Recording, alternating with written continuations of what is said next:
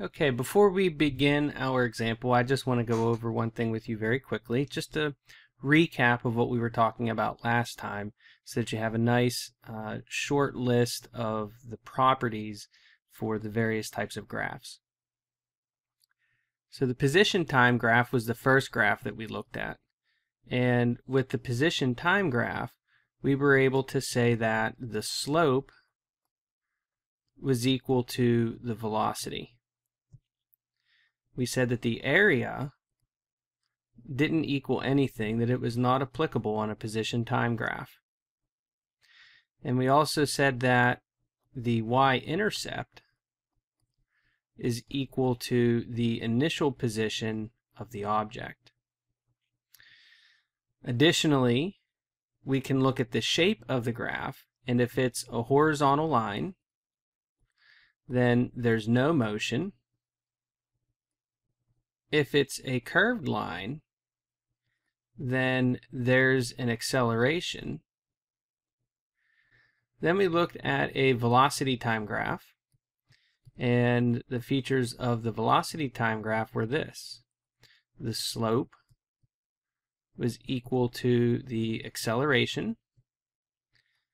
The area was equal to the displacement, delta x, which we sometimes write as d. And remember that if the initial position is not given, then it's not possible to completely draw your position time graph. The y-intercept of the velocity time graph gives you the initial velocity. If the line is horizontal, then the velocity is constant.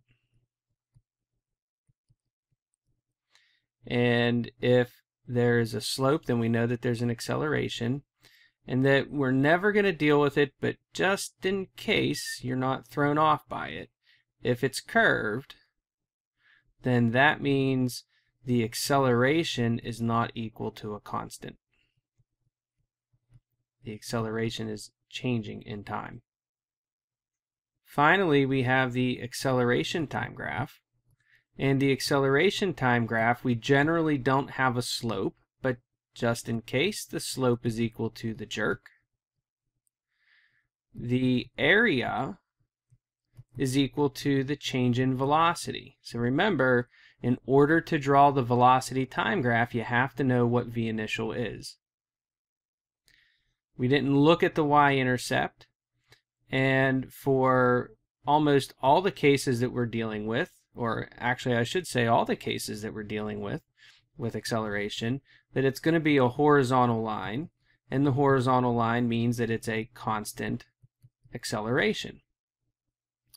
Now, when we look at the acceleration graph, it's usually very straightforward, and one thing I failed to mention last time is that if you have the acceleration change in the middle of the motion, so for example, you have two-part motion, you are accelerating from rest at a red light, and when you get up to your maximum speed, you move with a constant velocity. If you were to graph that with an acceleration graph, on an acceleration graph, you would see that you have an acceleration which is constant until you let up on the gas and you're moving with a constant velocity. Once you start moving with a constant velocity, then the acceleration is considered to immediately go to zero, and then the rest of the graph looks like this. Okay, so you could put a dotted line here, where it immediately goes straight down. It could be a dotted line, it could be a solid line, it doesn't matter. We just have to indicate that it instantly goes to zero. Now, in real life, nothing instantly goes to zero or some other value. But that's how we tend to do it on our graphs at this level, because there's absolutely no point in trying to draw in that tiny little detail. The one thing I want to discuss with you is, how do I know that the y-intercept is meaningful, and how do I know what it even means? Okay, on the position time graph, we say that the y-intercept is equal to x initial. On the velocity time graph, we say that the y-intercept is equal to v initial. And maybe on some fundamental conceptual level you could say, yeah, I can see that. That kind of makes sense. Well, where does that really come from? How do we know that for sure? Physics is really big on, proving things. It just doesn't come from somewhere. We're going to do a lot of proofs this year. And, the purpose of those proofs is to show that we're not making it up and it's not something mystical that you can't understand. So let's take a look at this. So the position time graph is basically giving us displacement. And so I'm going to start by writing d is equal to vt. And this is the simplest case with a constant velocity. And d can be rewritten as delta x is equal to velocity times time, or x final minus x initial is equal to velocity times time. Or finally, we get x final is equal to vt plus x initial. Now this is huge, what I'm about to do here. It's called linearization, and it allows us to make some pretty amazing interpretations of our graphs, or to be able to construct graphs in such a way that we can really extract a lot of information that's not otherwise so obvious. And graphs are wonderful tools. I mean, they give you the ability to visualize your data, and interpretations and interpolations also become much easier as a result. Graphs let you know when you have outlying information. You may look at your data and think, oh no, that's not an outlier. And then you look at the graph and it's like, wow, that is really deviant from what everything else is that I have. Or maybe it's just the flip side of things. You're looking at your data table and you can see that you've got this one number that seems to be way out there in left field. Like it's just too big or too small by a lot. And when you plot it on a graph, it turns out to be just this, little tiny jiggle in your information. It's no big deal. So linearization is really important. And that's what I'm going to do now. Now, linearization is based on the equation of a straight line, right? So we have y equals mx plus b. That's the big thing with linearization. So for linearization, what we're going to do is this. We're going to say y is equal to mx plus b. And we know that y is the y-axis, x is the x-axis, b is the y-intercept, and the slope is equal to what comes in front of the x-axis. So in this case, it's the velocity. Now, we said that the slope of velocity, or the slope of the position time graph, was equal to the velocity. And linearization is one way of doing it. We also looked at it a little differently in the last video. So this is why I'm able to say that the y-intercept is equal to the initial position. For velocity, we're going to do it just a little bit differently. We're going to start with a is equal to delta v over t. And so if we rearrange that, we're going to get v final minus v initial is equal to at. So v final is equal to at plus v initial. So once again, we write y is equal to mx plus b. The y-axis is going to be velocity, the final velocity at various points in time. The x-axis is our time axis. The y-intercept is the initial velocity, and so the slope of the velocity time graph is equal to acceleration. So that's just to give you a taste and just a real quick overview of the things that we're going to be looking at in this example. So let's go ahead and take a look at our example now. And the most important thing when constructing these graphs, like I've said before, is to set up three Cartesian coordinate systems. You want to have your position time graph, your velocity time graph, and your acceleration time graph all lined up on top of each other. Because what's going to happen is we're going to have iconic points in our graph. Things like, where does it change direction? Because where it changes direction, you know that the velocity is going to go from positive to negative or negative to positive, for example. And so we want to be able to easily line up these parts of our graph. The other thing that you want to do is to make sure that you highlight the important information of your graph for each one of your graphs. And so we do that here by noting that the particle starts from rest. So that's going to give us v initial is equal to 0. We also know that we accelerate uniformly at 3 meters per second squared. So the acceleration is equal to 3 meters per second squared. And the time interval for this to occur is 7 seconds. All right, and we also know that we start at a point which is 30 meters to the left of our origin. So that means x initial is equal to a negative 30 meters. Okay, so let's start by just putting down on our graphs the things that we know for certain right now, and then we'll just start filling in the blanks based on the ideas, the properties of the various types of graphs that we have. All right, so what do we have here? We have the initial position is a negative 30 meters.